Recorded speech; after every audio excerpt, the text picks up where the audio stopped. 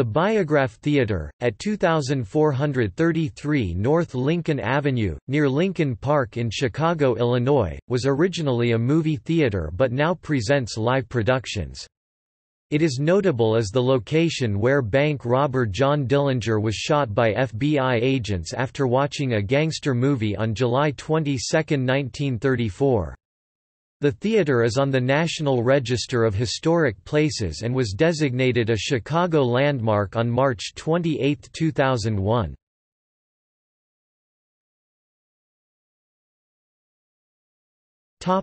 History.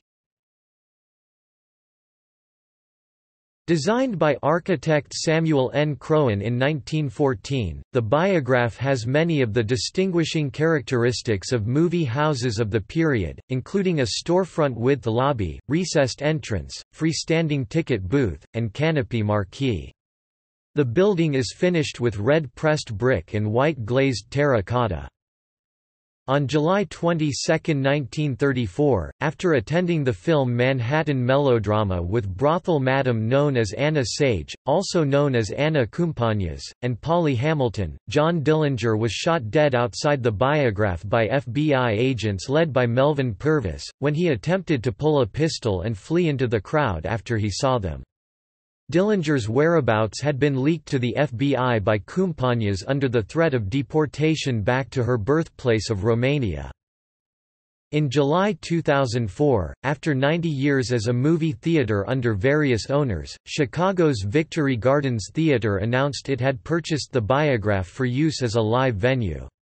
The theater was completely renovated by architect Daniel P. Coffey, who constructed a proscenium thrust stage and seating for 299 people. A grand staircase, which was part of the original structure, was restored to lead up to the building's second floor, housing a studio theater seating 135 people and an adjacent rehearsal, multiple-use space. The $11 million project for the new theater, styled the Victory Gardens at the Biograph, was completed in the fall of 2006. The new stage is 30 feet (9.1 meters) deep and 32 feet (9.8 meters) wide, with 16 feet (4.9 meters) of wing space on either side. There is an 8-foot (2.4 meters) trap space below the stage. There is limited fly space above the stage.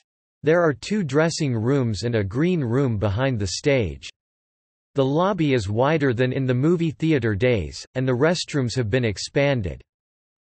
The facades of the theater and adjoining businesses were redressed to appear as they did in 1934 for the 2009 film Public Enemies.